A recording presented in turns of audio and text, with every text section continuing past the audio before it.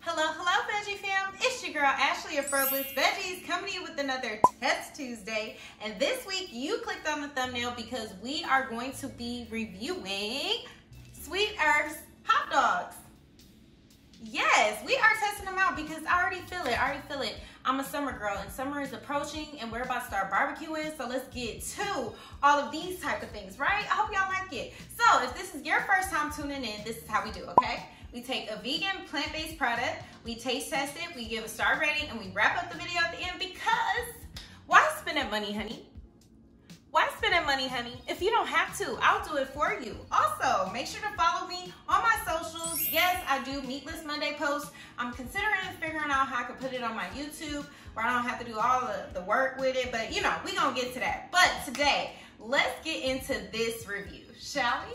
And boom. Okay, so Sweet Earth is the brand. I did a review on another one of their products. I want to say last year. It's in my Test Tuesday reviews. Make sure to check that out. Okay, I got a full playlist for all of y'all. Yes, check them out, support them. But yeah, this is grill ready. Make sure to keep it refrigerated and frozen. You know, most of our products that we get, we have to do that, okay, to keep it cute so we can eat it safely, all right? And it's vegan, of course. Let's flip it around. And ingredients, the main thing we're gonna get here is water, canola oil.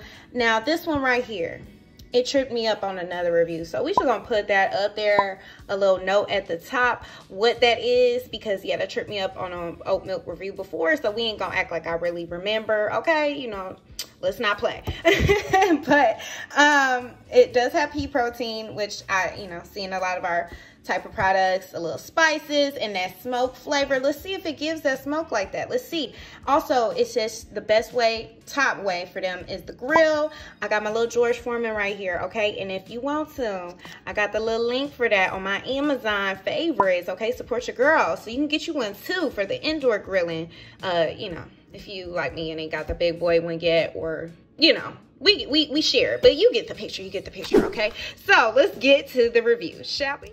All right, we are back. So I'm gonna get a little closer because my air conditioning it's just gonna keep going. So we just gonna get a little closer. Hopefully y'all don't hear it, it ain't too loud. But anyway, this is what it looks like. I think I put a little bit on the grill just to show y'all. Put a little footage here, a little quick footage, just so you can see. But yeah, I mean, it's giving grill marks. I think I wanna try it on a sandwich like I would do at a barbecue and then by itself to give y'all the real.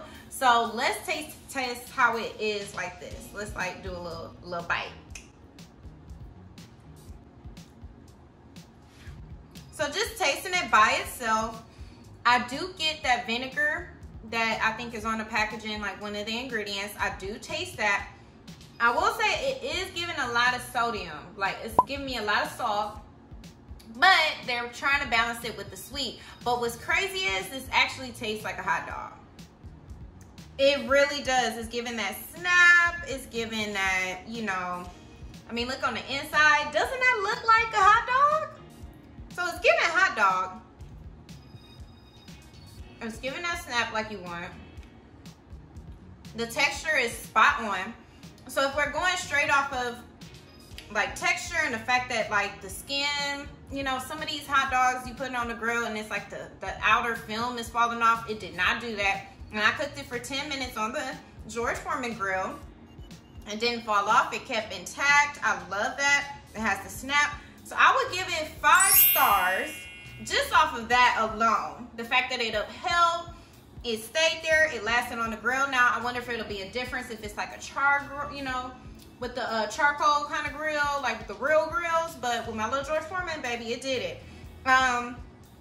It's just that one little thing as far as it being really salty. So that may bring it down a little bit to like a 4, between a 4 and a 5. So maybe 4.5 is where we sit it because I just don't know about all that extra sodium, all that salt. But let's see on the sandwich. It may change it. So the more I eat it, the more the salt is given. So you probably only need about 2 of these before it gets too much. But I just love that they got this right as far as the hot dog. I really wish it would have scaled it back on the salt because I probably would be like, this is my new favorite hot dog. But it's just a little too salty for me. I don't know. Comment below if you've given this a try. Am I tripping? Is it too salty? Is it just for me that I'm thinking it's too salty? Comment below. Let me know what you guys think. And thank you guys so much for tuning in with your girl Ashley of Frobulous Veggies, where we're always cooking up fresh greens on a daily. Make sure to follow me on my socials for all the day-to-day, weekly updates. I mean, you name it, we got it. Make sure to follow. And thank you guys so much for tuning in.